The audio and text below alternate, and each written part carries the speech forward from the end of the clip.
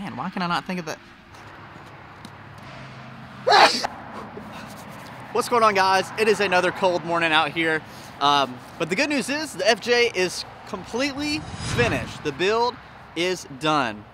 There's nothing else I really want to do to it, and I'm gonna walk you around everything that I have done. I spent a lot of money on this thing, but it's taken me everywhere that I've ever wanted to go. And the bad news is, it is now time for me to part ways with it. Yep. It is going up for sale. Reason being is I just bought an ambulance. But that is actually gonna be my new overland rig. So in this video, I'm gonna be going through everything that I've done. In the description is also gonna have a list of everything that I named. But I've pretty much already got it cleaned out, so everything you see will be coming with the vehicle, and it is a lot. There are only maybe 2 cons, and I will get to those 2 at the end. Let's take it back up to the front, and we'll start from there. So if you've noticed, the front looks a little bit different. This is actually a Warn bumper. And this thing is super beefy, okay? It looks like I'm gonna be battling this sun. So yeah, it's not really gonna make it a whole lot better. So it's got a light bar winch, 12,000 pounds, and it's also synthetic cable. Got some aftermarket LED bulbs. That way you can keep the stock headlight look, but the performance of it just skyrockets. Sitting on top of the hood and the tent are gonna be 100-watt solar panels each. That is to charge the secondary battery. Speaking of secondary battery, here it is. So I've got 2 Optima yellow top batteries. Both have 55 amp hours each. Actually has a Tacoma TRD Pro alternator, so it bumps up those amps just a little bit more. Battery isolator, so it cuts on and off. You're never actually pulling from your starter battery, which is actually really cool. But let's jump to this side real fast. As you can see, I've got a snorkel. Also sitting right here is gonna be the CB antenna. Now, I already took the CB out, but it is fully wired to put your own CB in. Really just replacing the stock antenna, so it looks a little bit beefier. The ditch lights, I've got 2 amber lights. They're crazy bright. I used to have some Bajas up front, and they are the exact same in brightness. It's actually pretty crazy, so I've been very happy with those. All right, moving down here to wheels and tires. There's gonna be Black Rhino wheels sitting on some Mud Claw tires. These are basically brand new. Tread on them. Still look really, really good, but they are 35, 12.5s. Wheels are gonna be size 17. This is a 3-inch Pro Comp lift. It's got Tough Country upper control arms. I do have some skids on the lower control arms. I also have rock lights on this thing. It's got 2 whites in each wheel well, and then it's also got 1 colored. I take that back. I think it's 2 colored, 1 white, but the whites are really bright. A Warrior flat rack, Warrior wind deflector, ARB mounts for that. And then sitting on top is gonna be the medium CVT mount hood. And this thing is super sick. Fully adjustable crossbars. I have it set up where you can only get in on this side, but I do have all the hardware. It allows you to put the collapsible ladder kind of wherever. We get a look at the inside. I do have some rock sliders. Those actually came on when I first got the vehicle. I'm gonna say that they are Warrior brand, since everything else was mainly. That's what I'm gonna stick to, but do not quote me on that. So sitting from the driver's seat, this is everything that you can see. I've got a bunch of switches for all of the lights, the winch, wireless remote, always keep a flashlight right up here. Scan gauge, I've actually really enjoyed having. So I've got a ton of these phone mounts right here, really enjoyed those. Always gonna have 1,000 of them. This is actually gonna be a gauge for the secondary battery. The only thing I don't have for it is a bridge to be a little bit more accurate and actually read some stuff, but still pretty neat.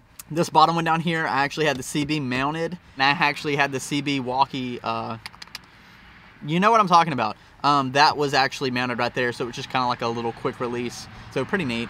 Kenwood head unit, Rockford door speakers, and also right above here, I've got 2 6x5s for when you take your doors off. I had some tube doors and kind of made my own pins, just similar to what a Jeep would have. Now this is a 2007, so it does have a few more miles than most of them may, but it's currently sitting at 227. No lights on the dash. You're able to change all the readings on the scan gauge for whatever you want to view or check on, so that's pretty neat.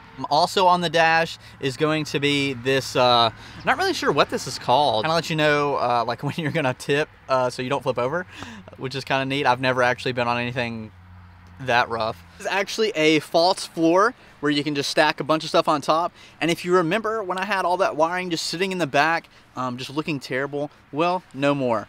Once you raise this lid up, there is all my electronics right there. The only thing that's not in here that I would have had on the regular would have been a amp for music audio, but once I took those subs out, it was kind of pointless to have, so I ended up removing it. But everything else is down here. Again, not super electrically inclined, so bear with me. Does have the fuse panel, distribution block, the DC to DC. Also, Renogy is the name of the solar panel, so have all of that stuff matching. Have the Renogy solar panel. I believe that's somewhat of like a distribution to gauge to the batteries and also to the fuse panels and whatnot. It does have the Bluetooth hookup, so you can use your phone to kind of check all the numbers and whatnot if you need to. I've actually never had to use that, but if you did have a problem with something, it would be really nice to have that may be able to tell you what's going on. And then on the far side is going to be an 800 watt inverter. I've never needed anything bigger than that, actually. I thought I would at first. That was actually just going to be a temporary purchase, but it's actually done really, really well for me.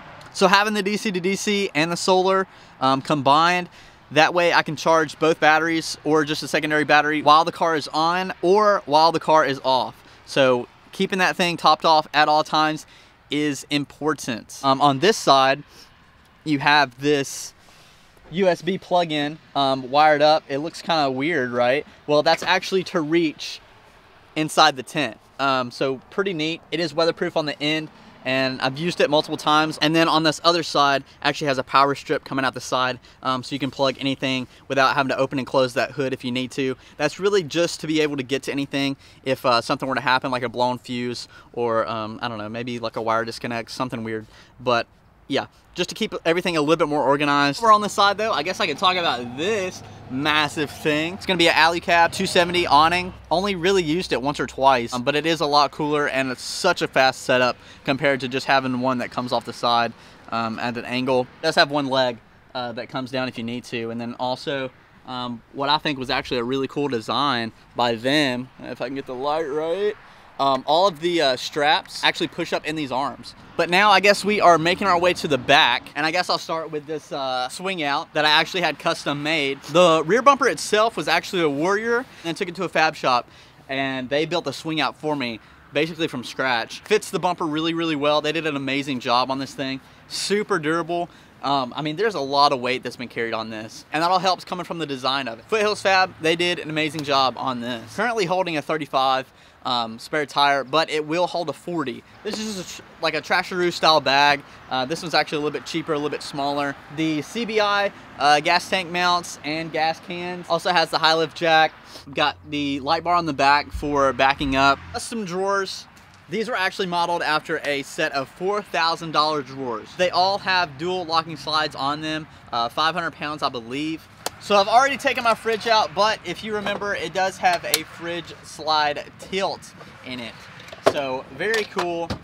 Probably one of the best things to have, to be honest. I mean, I know I'm short, but I mean, even if, it's just so much easier to get to everything. Top drawer is what I actually used for dry foods. Top drawer was just a little junk drawer for me.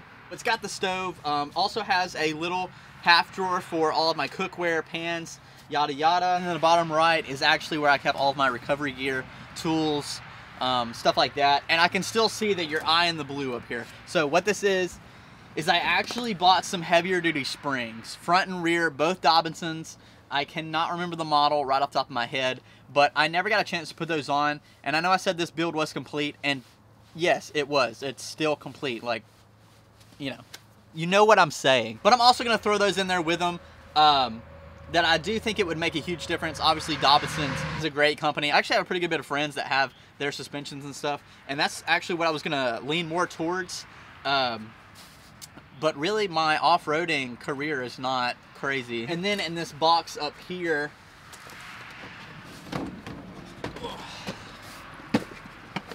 also throw it in because it's got a bunch of goodies and it's only FJ specific. But yeah, so got some belts, some different fuses and whatnot. I've got plenty of oil in here for days just in case you would ever need some. This is basically just some stuff that I had with me at all times just in case that I could make like a small repair or whatnot. These are actually the headlights. I think I've got the stock ones in here just in case one were to blow or something. Some brake cleaner because you just never know. Zip ties, some hardware, bolts. I mean, you name it, it's in here. And thankfully, I've never actually had to use any of this stuff. So, never gotten stranded, never gotten broke down, knock on wood. That won't happen. But yeah, so little goodie box. So this back door right here actually has, whoa. In this back door right here, there is a small net that you can kind of keep stuff. I kept a lot of my cookware, spices and whatnot. So I still have the second one that was up top in the back seat if anyone, you know, decides to put that back on. I just didn't really need it. So that's essentially the walkthrough. Everything looks amazing and works as it should, except for these two things. Number one, the crack in the windshield. Most FJ owners know that there's always probably gonna be a crack. Probably had it like that for over a year, maybe a year and a half, give or take. It's not really in my line of sight, so it hasn't really bothered me. And I knew as soon as I replaced it, I was immediately gonna get another crack in it, because that's just how the windshield kind of is. Other bad thing is the AC currently does not work. It hasn't worked for close to 4 years, I want to say. Ever since I've had this thing. It went out shortly after. Now, I do know what the problem is to that. There is a line that runs on the front end, and I think I have a video of where it's cracked, but that's all it is. It's just cracked, and I've tried to buy this thing twice, okay?